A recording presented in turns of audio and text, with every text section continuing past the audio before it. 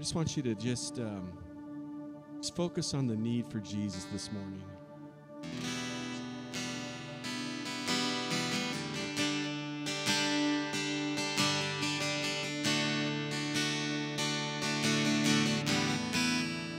Let's sing All I Need Is You. All I need is you. All I need is you, Lord, is you, Lord. All I need is you. All I need is you, Lord, is you, Lord. All I need is you. All I need is you, Lord, is you, Lord. All I need is you. All I need is you, Lord, is you. All I need is you. All I need is you. All I need is you. All I need is you. All I need is you. All I need is you. All I need is you. All I need is you. All I need is you. All I need is you, Lord, is you, Lord. All I need is you. All I need is you, Lord, is you, Lord. Yes, Lord, all we need is you. We've come here to worship and praise you this morning, Lord. Let's get our Jesus on, church. Let's worship him. Glorious day.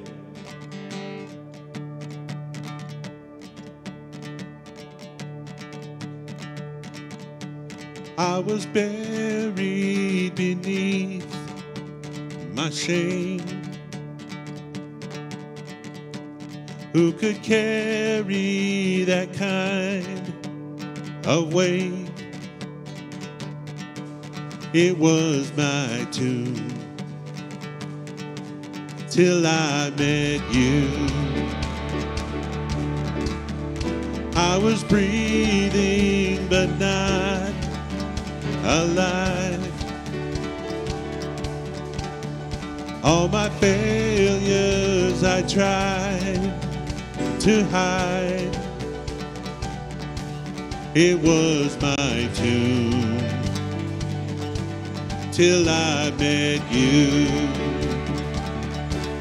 You called my name and I ran out of that grave, out of the darkness into your glorious day. You called my name and I ran out of that grave, out of the darkness into your glorious day.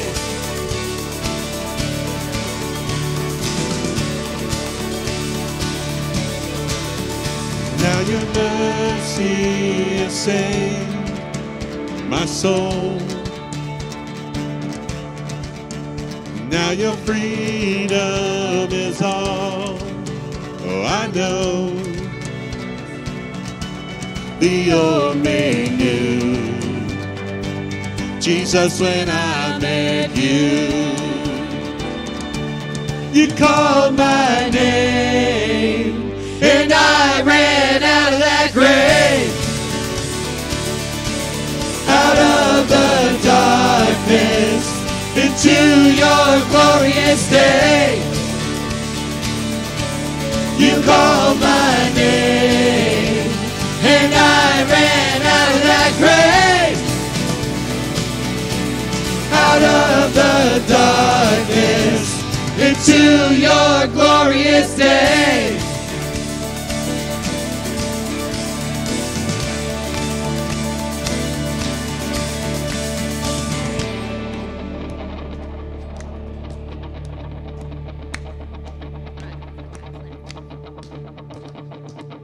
I needed rescue, my sin was heavy, but chains break at the weight of your glory. I needed shelter, I was an orphan, but you called me a citizen of heaven. When I was broken, you were my healing. Now your love is the air that I'm breathing. I have a future, my eyes are open, 'cause when you call my name, and I ran out of that grave, out of the darkness, into your glorious day. You called my name, and I ran out of that grave, out of the darkness, into your glorious day. Woo!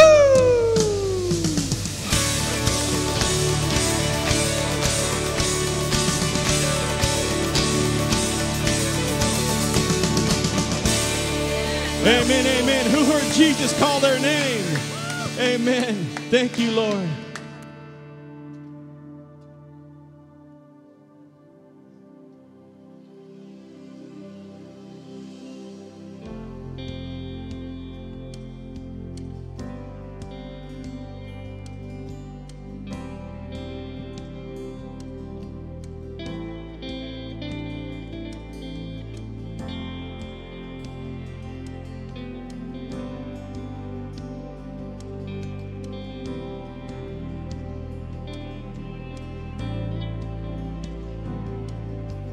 Thousand generations falling down in worship to sing the song of ages to the Lamb. And all who've gone before us and all who will believe will sing the song of ages to the Lamb. Your name is the highest. Your name is the greatest. Your name stands above them all. All thrones and dominions, all powers and positions. Your name stands above them all. And the angels cry, holy. All creation cry, holy, you are lifted high, holy, holy forever. Hallelujah. If you've been forgiven, and if you've been redeemed, sing the song forever to the Lamb. And if you walk in freedom, and if you bear His name, sing the song forever to the Lamb. We'll sing the song forever and amen. And the angels cry, holy, all creation cries, holy, you are lifted high, holy, holy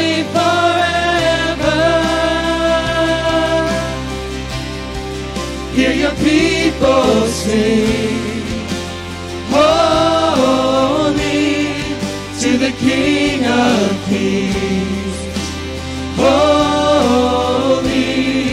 you will always be.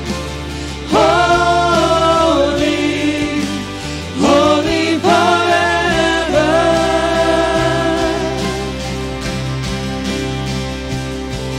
Your name is the highest. Your name is the greatest. Your name stands above them all.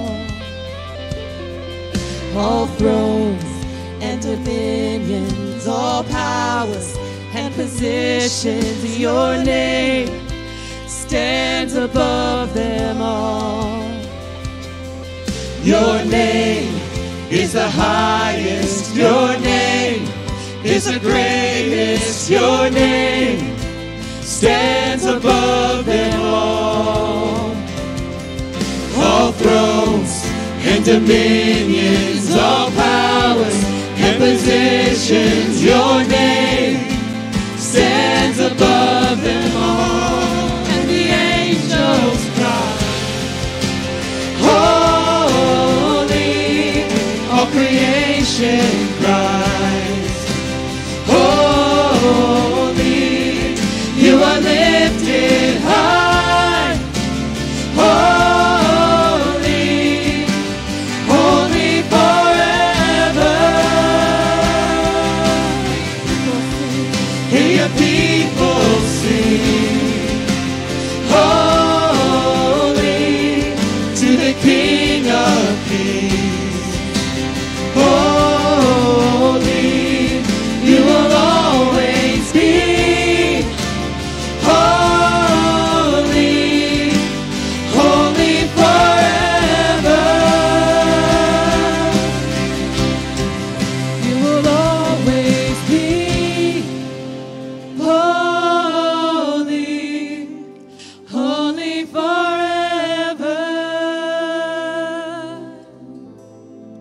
You will always be holy,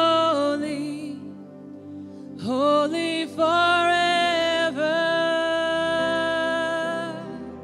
Hallelujah.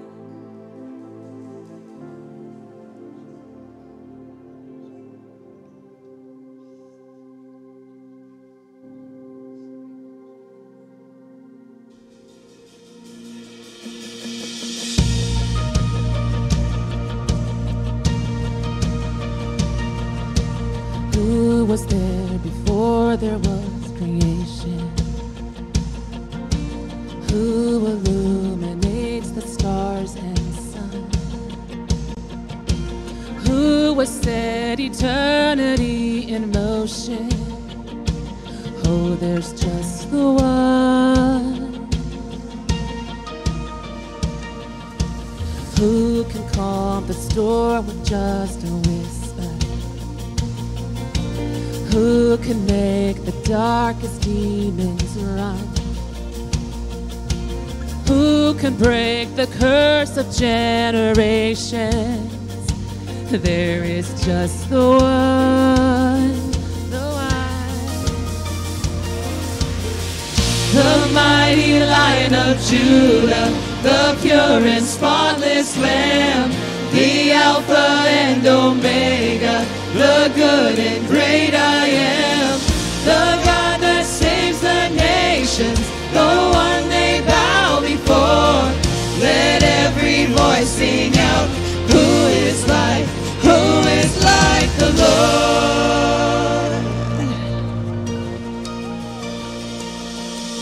Who can carry sin upon his shoulders? Who endured the cross and scorned its shame? Who was laid to rest like every other, but who rose again and stormed out of the grave? The mighty Lion of Judah, the pure and spotless Lamb, the Alpha and Omega, the good and great I am, the God that saves us.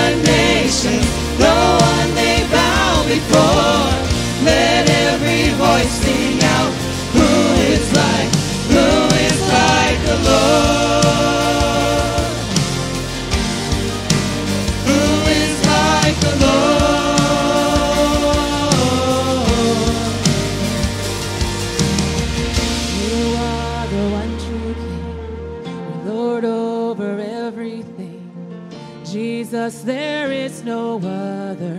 Jesus, there is no other. Your word will never change. Your name is here to stay. Jesus, there is no other. Jesus, there is no other.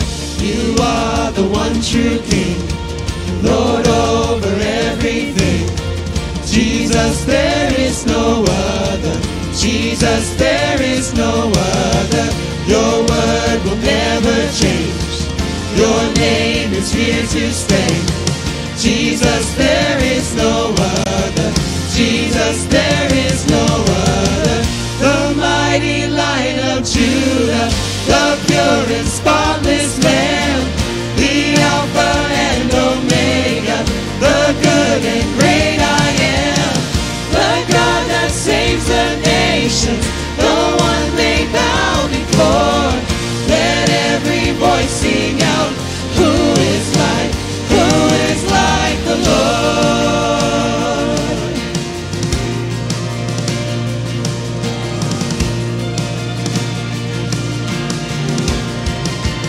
Who is like the Lord? Who is like the Lord? Who is like the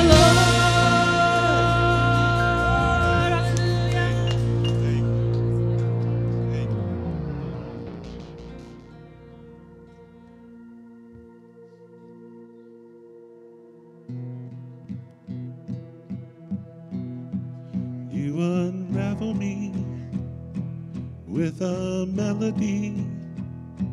You surround me with a song of deliverance from my enemies till all my fears are gone. I'm no longer a slave to fear. I am a child of God, and I'm no longer a slave to fear. I am a child of God.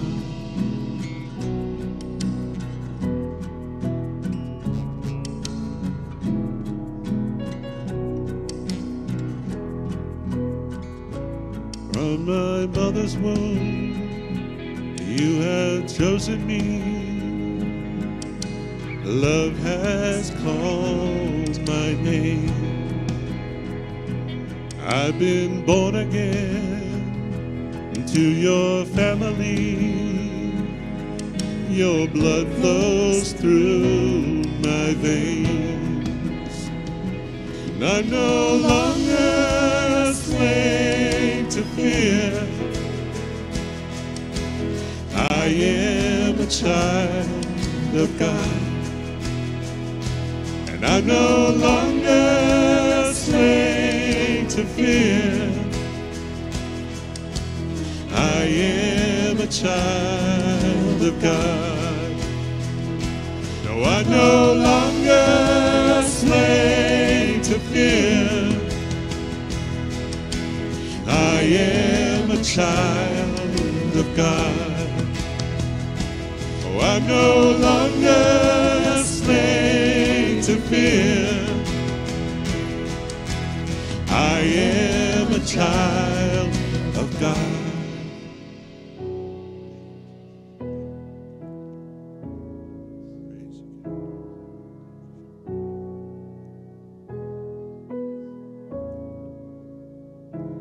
I am surrounded by the arms of the Father.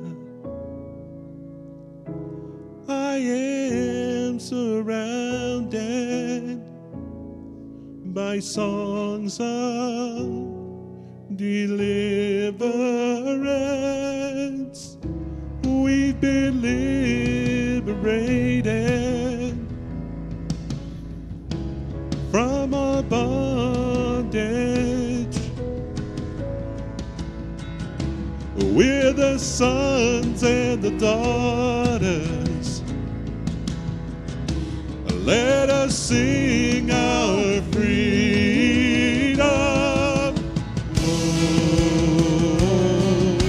Whoa, whoa,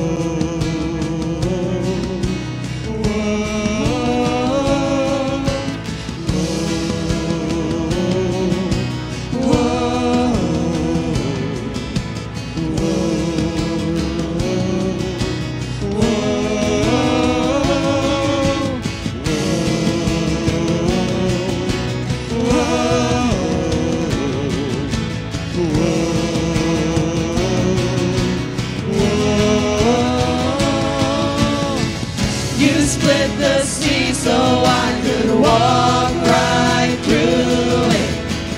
My fears were drowned in perfect love. You rescued me and I will stand and sing. I am a child of God.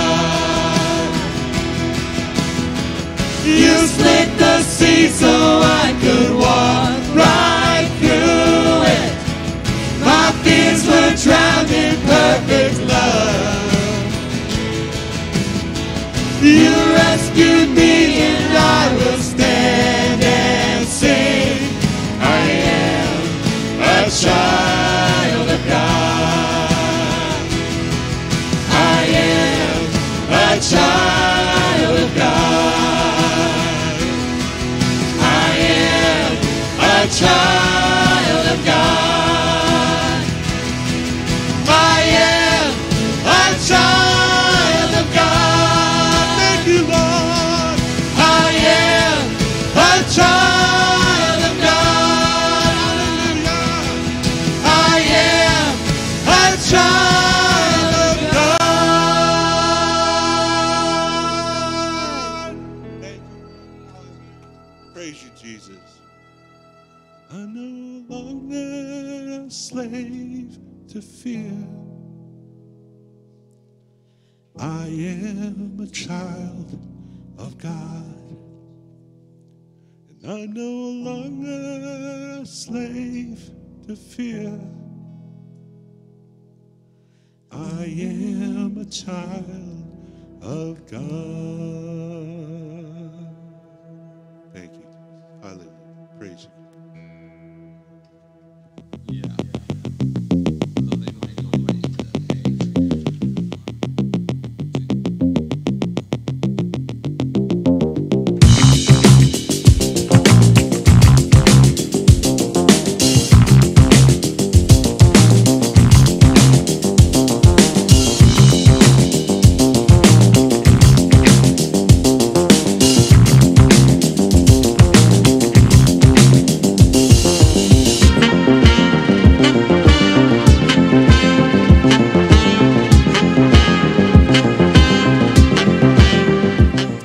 We're going to finish up our study of the two E's. And if you've been with us the last couple of weeks, you know that the two E's stand for excessive and exponential. This is who our God is. He's an excessive and exponential God. And we've learned that God wants so much more for us, but it's us that keeps God limited on what he can do. And mostly it revolves around our mindset. And so today, of course, I'm going to start out with a question. And the question is this: what if you knew then what you know now? Think about that. What if you knew then what you know now? For instance, in 1980, when Apple went public, would you have invested into it? A $5,000 investment in 1980 would roughly bring you a little over $2 million right now. I don't know about you, but I could sure use a $2 million increase in living. Would you eat differently, right? Would you eat 2 or 3 chicken fried steaks a week and tons of hamburgers and all the chocolate in the world and milkshakes and ice cream and stuff? Or would you eat differently? Because we've learned that nutrition it's a big deal, right? Would you undo a hairstyle or a clothing style, right? Like go back and not have a mullet or, not be wearing the pink, shirt with the white blazer. I mean, we thought that was so cool back then. But looking back, I'm going like, yeah, gee whiz, I don't know about that one. Anyways. They say hindsight is 20/20. But I'm here to tell you that with God's word, the future is just as clear as the past. God is not a God who's sitting up there and wanting to withhold things from us and have us just fumbling around in life. God has a clear and cut plan for us. And as much as we can look at the past and say, gosh, I wish I would have done it differently, we can look at God's word and say, man, I know I need to do it differently. Because here's the bottom line. God, as I said, is excessive and exponential. He's exceedingly abundant, right? Didn't Jesus say that he came to give life more abundantly? In week 1, I mentioned that one of the reasons we don't experience the excessive and exponential life is that most of us think in addition when God thinks in terms of multiplication. But I want to add one more thought to this. We often miss living an excessive and exponential life because we are consumed by the temporary rather than focused on the eternal. I'm going to say that again. We are consumed by the temporary rather than focused on the eternal. We're so consumed with this world. We're so consumed with our comfort. We're so consumed with us, with me. Paul writes in Colossians chapter 3, starting in verse 1. Since then you have been raised with Christ. Set your hearts on things below. Oh no, he said above. Where Christ is, seated at the right hand of God, set your minds on things above, not on earthly things. Paul's telling the Colossian church that, look, your eyes are not where they need to be. And in fact, Jesus knew that this would be an issue for many of us. And so he taught an incredible parable to help us understand why the internal investment and focus are so critical. In our time today, in my time with you today, I'm going to ask you 2 major questions that could redirect the course of your life. I'm telling you right now, if you grasp what God is telling you today, it is going to change your life dramatically. Instead of living in the world of addition, church, we can move into the kingdom of multiplication. The title of today's message is The 2 E's Reward. Would you please stand if you can as we read the Word of God? We've got a lot to cover this morning. Matthew 25:1 says, at that time the kingdom of heaven will be like.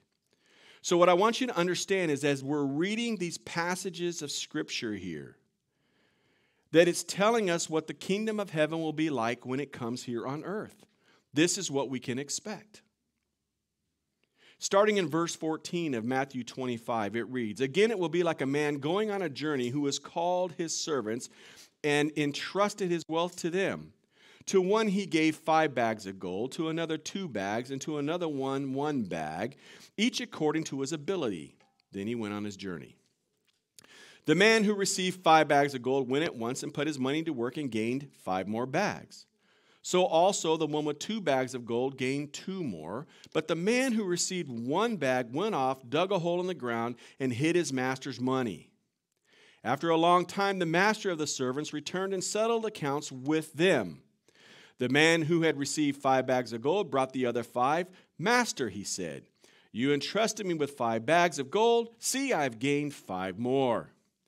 His master replied, well done, good and faithful servant. You have been faithful with a few things. I will put you in charge of many things. Come and share your master's happiness.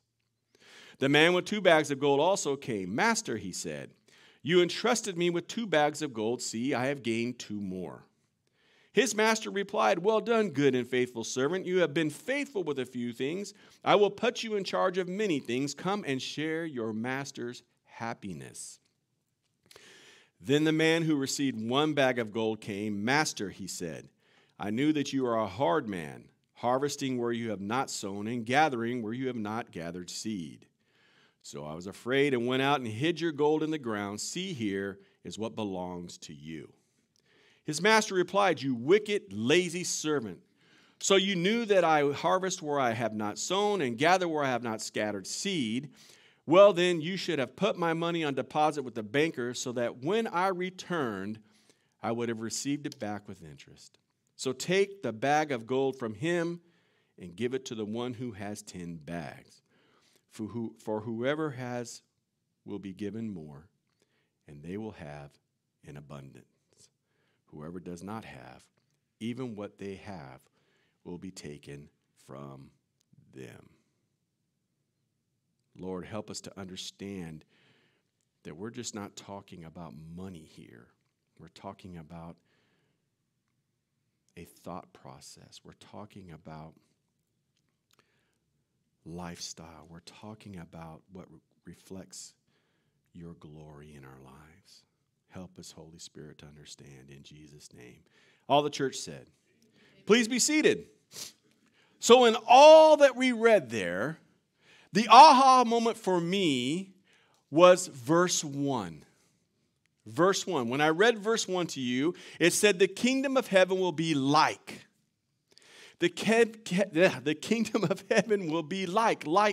Listen, here's what you understand with that verse. God is giving us insider information. When he says that, he's now going to give us inside information on what the kingdom of heaven looks like. Remember the question that we started with. If you only knew then what you know now. Church, here's a news flash. In this parable, God is giving you in advance the blueprint on how your life on earth exponentially impacts eternity. He's allowing you to know what you will know in the future. That's what he's doing. He's saying, look, I'm giving you a glimpse of what the future looks like. I'm giving you this glimpse. And so we need to be living with the internal focus. And what is the eternal focus? Jesus taught it. And here's what it is. God owns everything. He doesn't own some of it. He doesn't own part of it. He owns all of it. He owns everything. Here's our problem. We think we own it. I've earned this. I've said that myself many times. I worked hard for this. I saved for this. Because I act like it's all mine. Matthew tells us something key in all of this about God's mindset. And here's what it is, and it's in verse 14. It says, "Again, it will be like a man going on a journey who called his servants and entrusted his wealth to them." Did you catch that? God's mindset, church, is to entrust what he has to us. The problem is when we believe that what he's given us and everything that we have is ours. And what happens is it's almost impossible for us to let it go because we act like it's ours. I'll tell you this. It's easy, though. It's easy to let go, right? And it's easy to give up what never belonged to you in the first place. Right? If it didn't belong to you, it's easy to give it up.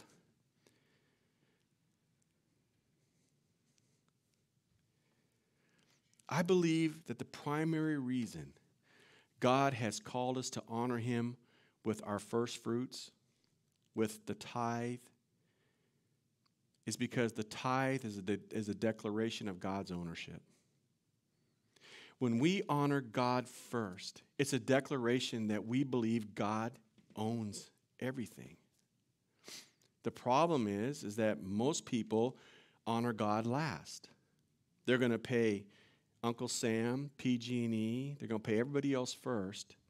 And then if there's anything left, well, here, God, this is yours. And I'm telling you, people that struggle with money typically do not honor God first. You have money problems because you don't honor the Lord. I know that firsthand. I had money problems because I did not honor God. It's a spiritual principle, church. Leviticus 27:30 says this, 1/10 of the produce of the land, whether grain from the fields or fruit from the trees, belongs to the Lord and must be set apart to him as holy. It's a principle, church. Now, I'm not teaching this because we need money, and I'm not asking you to give money. What I'm telling you is that there's a principle that needs to be at work in your lives so that you can understand how to tap into what God has for you.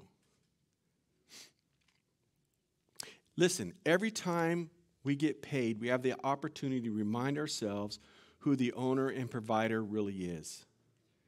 And some of you this morning need to be set free from the burdensome idea that what you have is yours, because that idea brings weight and bondage in your life.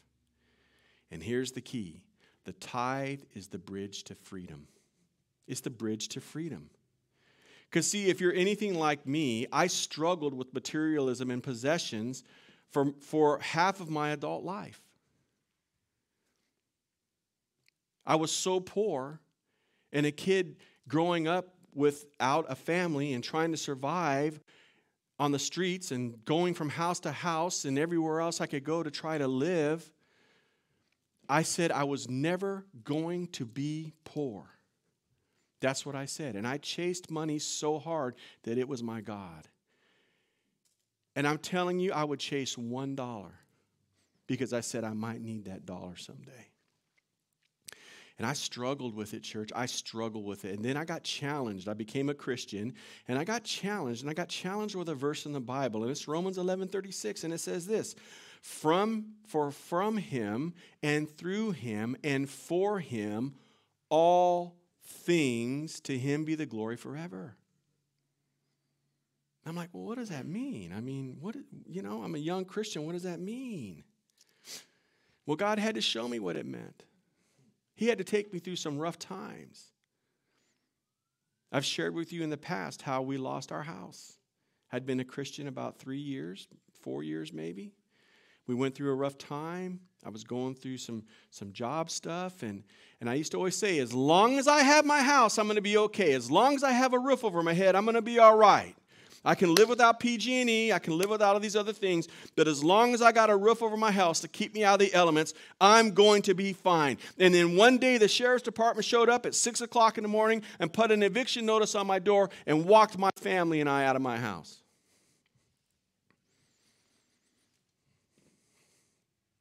God says, now do you get it? As long as you have me, you're okay. Not your house. Not your money. As long as you have me, you're going to be okay. And that was a life-changing lesson for me. And I hope none of you have to experience that. There's nothing worse than having to take your family and not know where you're going to live. But it changed my perspective on things. So let me ask you a question. How would your life change knowing that everything belongs to God? How would your life change? Because in this story, Jesus is describing the kingdom of heaven and is teaching us two things. Two things you need to grasp this morning. Number one, God owns everything. And number two, you will give an account.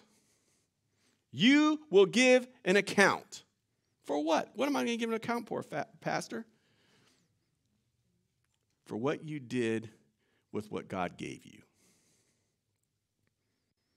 See, when you weren't one of His, he couldn't hold you accountable. But now because you belong to Jesus, he'll hold you accountable. Matthew 25:19 said, after a long time, the master of those servants returned and settled accounts with them. God is going to settle his account with you and I. Now, for some of you, your theological alarms are going off, going, hey, wait a minute.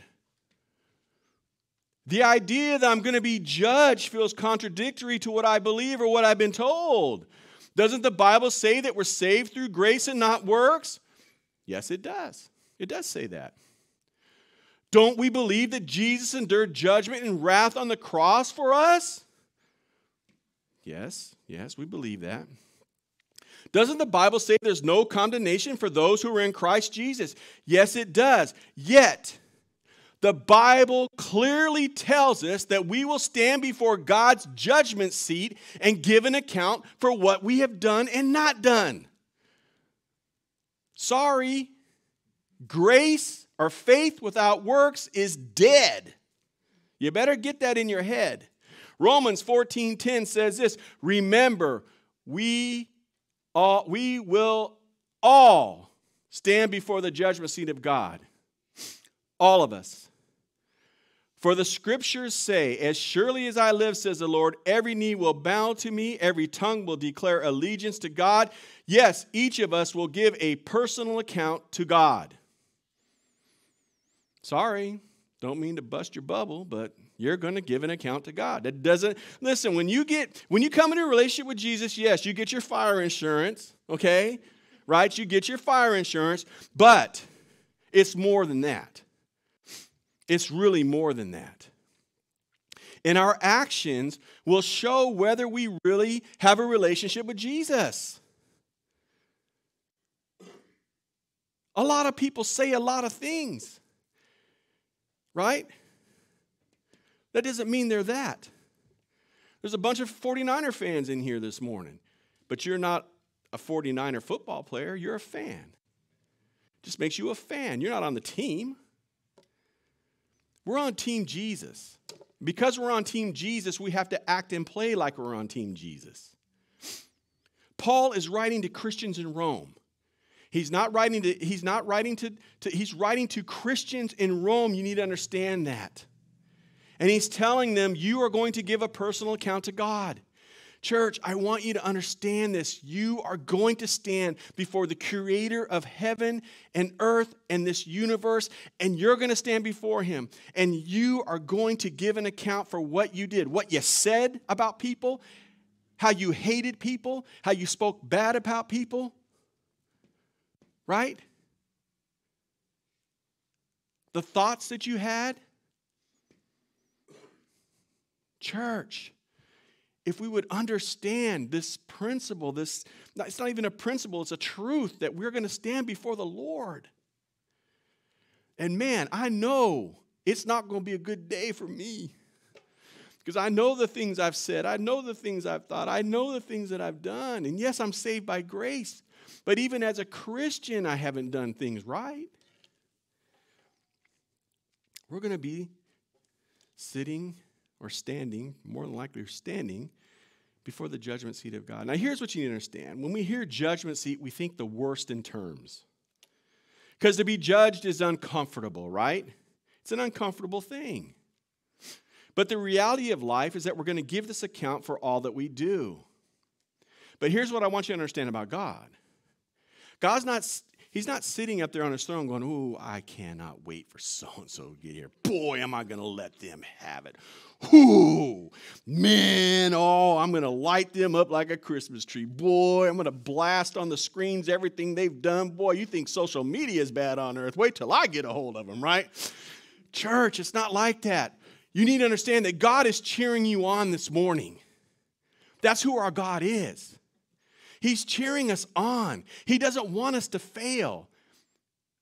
He wants us to succeed. And he's sitting at the edge of his throne, planning and preparing for how to bless you in your faithfulness. Jesus said in Revelation chapter 22, verse 12, he said, look, I am coming soon. My reward is with me, and I will give to each person according to what they have done. So again, how would your life change knowing you will give an account to God for what you do? See, when I realized that everything I have belongs to God, when that realization finally hit me, when I realized that I was going to give an account for what I have done with what He has given me, it became extremely obvious that God is passionate, that I was a faithful steward of what He had entrusted to me. And it's the same for you. God is passionate that we are faithful stewards of what He has entrusted us. And so there has to be this shifting in our thinking. We have to see ourselves differently. To become a faithful steward, church, we see ourselves as kingdom investors rather than earthly spenders. Did you catch what I said?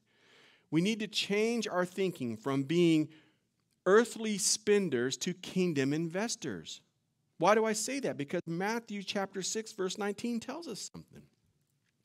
Do not store up for yourself treasures on earth, where moth and rust destroy and where thieves break in and steal. But store up for yourself treasures in heaven, where neither moth nor rust destroys, and where thieves do not break in or steal. For where your treasure is, there your heart will be also. Church, every second of every day we have the choice to spend what we have or invest what is given. And now I'm not talking about money. And so ask yourself, are you a spender or an investor? Well, what's the difference? Well, let me tell you. The definition of spend is to use or pay out, like in trading something, right? It's just exchanging whatever it is. That's spending. The definition of invest is to devote or pour into something, expecting an exponential return. For example, do you spend time with Netflix? Or do you invest time into someone who's hurting? Right? Because there's going to be an investment. When you pour into someone who's hurting, there's going to be an investment. There's going to be a return. Why? Because that person is going to get healed. Do you spend time and energy trying to control your kid's behavior? Stop it, stop it, stop it, blah, blah, blah, blah, blah, blah, blah. Or are you on your knees praying for real with Jesus about your kids? Right? Because I'm going to tell you something. When your kids are out of your sight, you ain't got no idea what they're doing. They know how to act at home. Oh, they're so angelic. Yeah. No, you need to be praying for your kids, man, and really praying for them. Do you spend money on that bigger TV or newer car? Oh, I got to have a new TV. I just bought it 1 year ago or 2 years ago, but now they got this super cool TV. You guys check out the price of TVs, man? I'm not even kidding you. There was a TV on Amazon that was $80,000. Go to Amazon and pull it up. I'm not even kidding you. An $80,000 TV, and it wasn't like as big as this wall or anything. I'm like, 80 grand to just watch $80,000? Holy moly.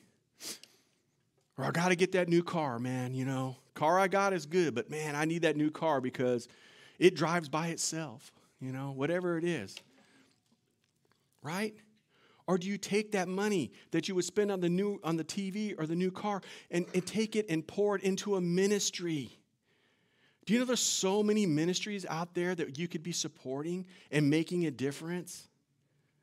Voice of the Martyrs, right? I mean, my gosh, there's a ministry right there where they're trying to save Christians' lives all over the world and spread the gospel at the same time. There's a worthy ministry.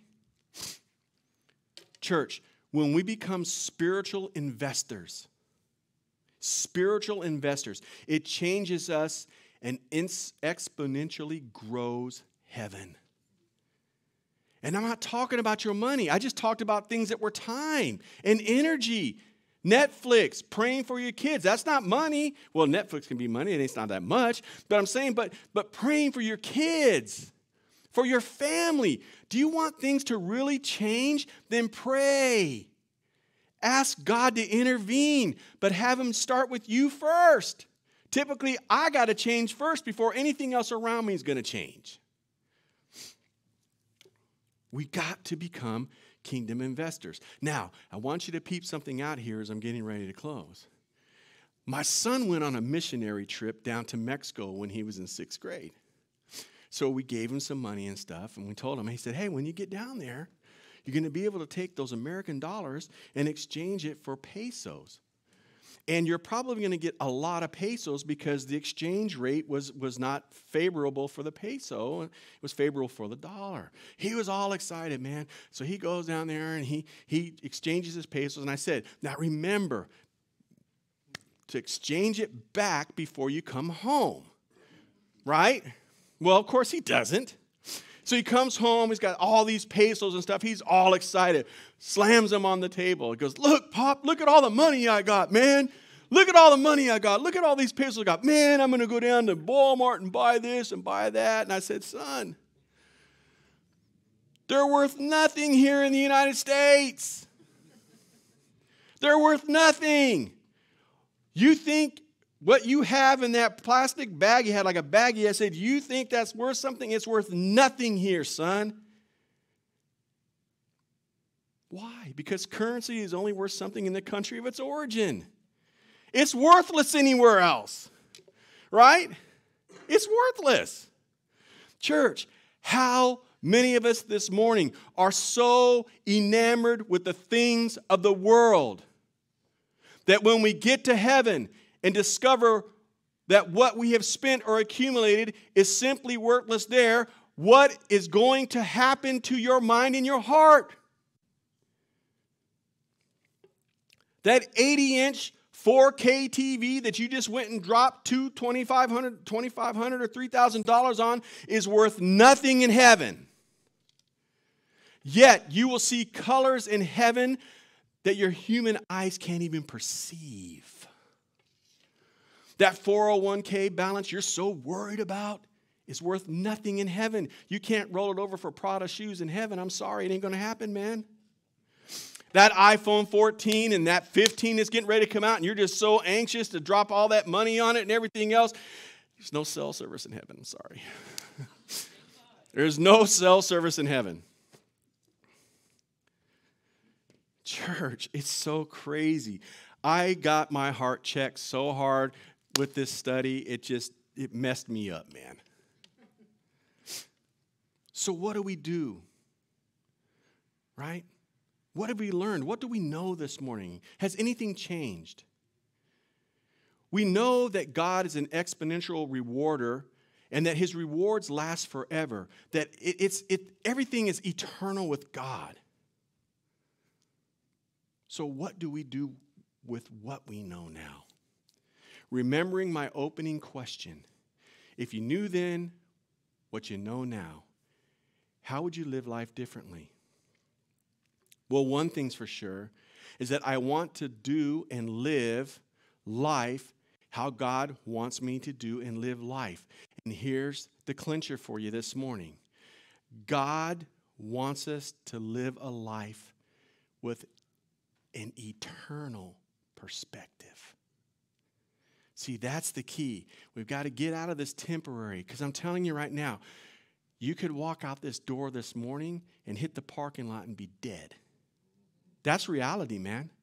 And all the stuff you've been chasing, and all the stuff you've been worried about, and all the stuff that you've been getting caught up in, what did it matter? You're dead. You're gone. This body, boom, hits the ground, into the dust. We need to have an eternal perspective in life.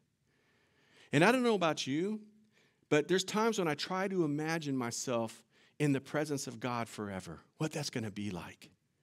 Can you imagine no more pain? Right? No more pain? I mean, I can't imagine what that's going to be like. Not having to wake up in the morning and take me hours to get moving. I don't complain about my stuff, but my whole right side of my body has been broken and shattered. It's life. It's what it is. But can you imagine no more pain? Can you imagine no more tears? I don't know about you. I cried a lot of tears this week. I had some real weird stuff going on. No more sin. No more sinful thoughts. No more sinful actions. Wow. No more brokenness. Wouldn't it be so cool to be completely healed and whole? That's what being in the presence of God is going to be like. And with that in mind, church, knowing where I'll be forever, I want to try to imagine what I will know then. Catch this and apply it now. Apply it now. Church, in closing, you are all 10 talent people. You're the one with the 10 talents. You've been planted in a 10 talent community of faith. You've been planted in a community of faith. You've been placed in a 10 talent era of history. I've never seen the things that we've seen over the last 20 years. Like, I never believed I would ever see it. I used to be a kid and watch Star Trek and think, wow, beam me up, Scotty, right? Well, you can do that literally with your phone. You can call anybody in the world.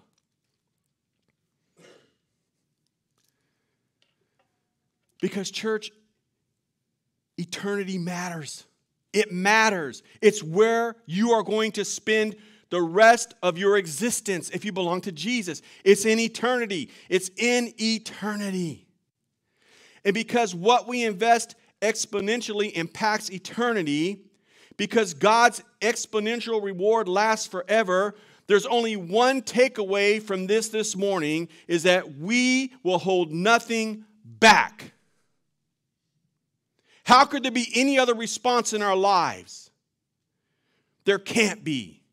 Your time, your talents, your treasure, it all belongs to God. It belongs to God. It's not yours. Whatever talent you have, be humble, because it's not your talent. God can take it away from you tomorrow. Time, we talked about time last week. How do we invest our time? How are you using your time? Your treasure, what do you do with your money? How do you spend your money? Church, it all belongs to God. Because Matthew 25:21, this is what I want to hear when I hit heaven's doorstep. His master said to him, "Well done, good and faithful servant. You have been faithful over a little.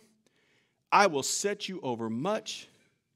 Enter into the joy of your master." Can you imagine those words? Church, some of you want so much, and I keep telling you all the time, be faithful in the little that God has given you.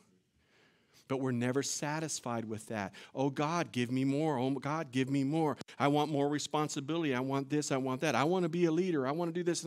You don't understand the cost of all those things. It's so important, church, that you grasp this. Whatever God has given you this morning, whatever time, talent, and treasure God has given you, take it and cultivate it. Honor God with it. Honor Him, and God will reward you. And He'll take what little you have, and He will grow it. He will grow it. I'm telling you, I've taken on so much over the last month. I bit off more than I could chew. I really did. I took on another responsibility, and I was like, should I really do this? But I really felt compelled in my heart to do it. And I was like, God, where am I going to find the time to do it? You know what? He made the time. Now, it may not be the time the way I want it, but I have time to do what I have to do. All of us do. That's an excuse. I don't have time means I don't want to. And that's not the Lord. Take what you have and let God cultivate it. And if you do, you will hear those words, enter into the joy of your master. And Father, those are the words that we all long to hear. The voice of our master, our sweet Jesus.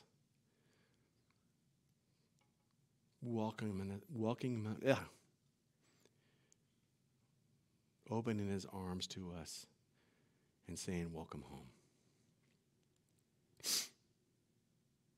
Thank you, Lord. Thank you that you love us and care for us so much. Thank you that you entrust us with your kingdom.